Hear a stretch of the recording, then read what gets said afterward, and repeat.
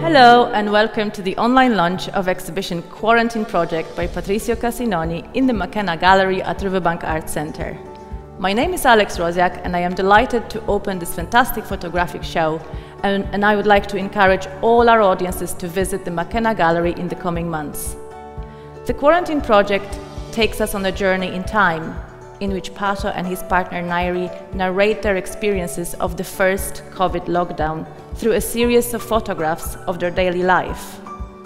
The images they created depict a multitude of moods, situations and ideas. And they do so sometimes with light humor and sometimes with profound gravity. I think we all can find something to relate to in this exhibition, like quiet moments of exhaustion or instants of frantic escapism. We are looking forward to welcoming everyone in the McKenna Gallery. The Quarantine Project exhibition is here for all of you to experience, and we can't wait to see you enjoying Pato's and Nyree's stories.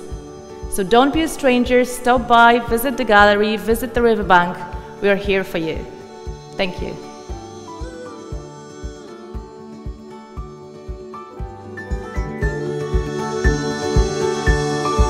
Hi everybody, I'm Patricio Cassinoni and I'm here with Nyree, my partner, to introduce Quarantine Project at the McKenna Gallery.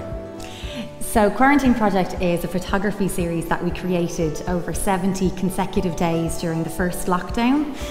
It's got so many different inspirations, so pop down and have a look. We never imagined when we started to work in Quarantine Project, that was at the beginning of the first lockdown on the 20th of March 2020, that we are going to finish doing it for 70 consecutive days. As everybody else, I guess, like we were thinking the lockdown is going to be for 2 weeks and we are going to be released to come back to our normal life. Yeah. And through the project we start to portray what was the new normality. Yeah, and we were inspired by what was happening every day in the media. We were inspired by other artists, painters, theatre shows that we've seen. We were really just trying to take whatever each day was offering us and to be kind of like spontaneous in our decisions about what we were going to shoot that day. When we start to run out of inspiration as well, because what's happening, as Nyree say, we start to revisit, for example, classic paintings as American Gothic or Portrait of Frida Kahlo. Whistler's mother as well. Whistler's mother. Yeah. And it was really nice to bring those into a kind of contemporary setting with all of the COVID restrictions. So we were getting used to this new normality of wearing masks, being distant, being locked at home, and I think that we really wanted to try and incorporate those into images that we were very familiar with, and how we could kind of show what they're like and resonate with a contemporary audience. We tried to translate into images new concepts as wash your hands singing to Happy Birthday, for example, or social distancing. That was something that never exists in our life previous to the 2020. Yeah, we were trying to have a bit of fun with it as well, because at the time it was really just for us. We didn't really know what was going to come of all this. We didn't know how long it was going to last.